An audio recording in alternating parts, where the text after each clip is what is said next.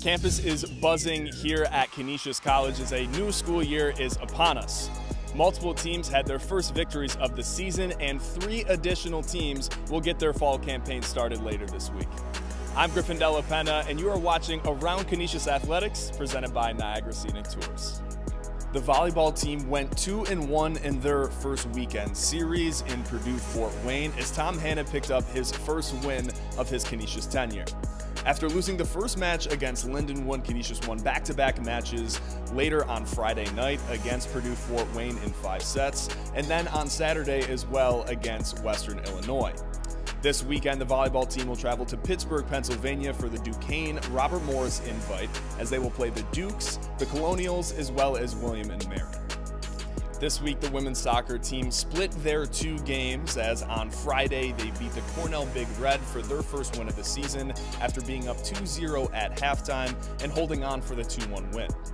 This past Sunday, they traveled for their first away game of the season at Detroit Mercy as the game was tied up until the 87th minute before the Titans had the game-winning goal. It also goes to note that Skylar, Cornell, and Emily Brewer, 2 freshmen on the team, had their first collegiate goals.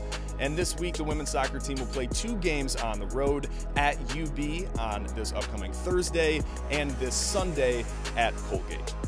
The golf team will get their season underway against Little 3 rival St. Bonaventure in Olean at Barlett Country Club on August 30th before attending another tournament, this time hosted by Colgate at Seven Oaks Golf Course on Saturday and Sunday.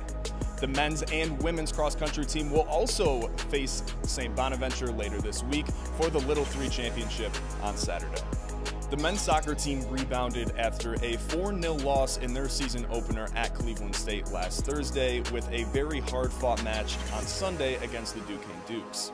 The Dukes were coming off a 1-0 win against the Michigan Wolverines, and that was also the final score against the Griffs.